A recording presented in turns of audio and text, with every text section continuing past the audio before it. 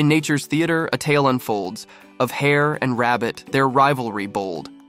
With drama and flair, their distinctions we'll see. With two captivating facts, let the spectacle be. The hare, a sprinter with grace untamed, through meadows it dashes, its speed proclaimed. In the blink of an eye, it's gone from the sight, leaving rivals behind in thunderous flight. But the rabbit, a creature of steadfast pace, endurance its virtue, running its race. With unwavering stamina, it carries on, a marathon runner steady and strong. The hare, a creature of vast open land, no burrows or tunnels, nature's command.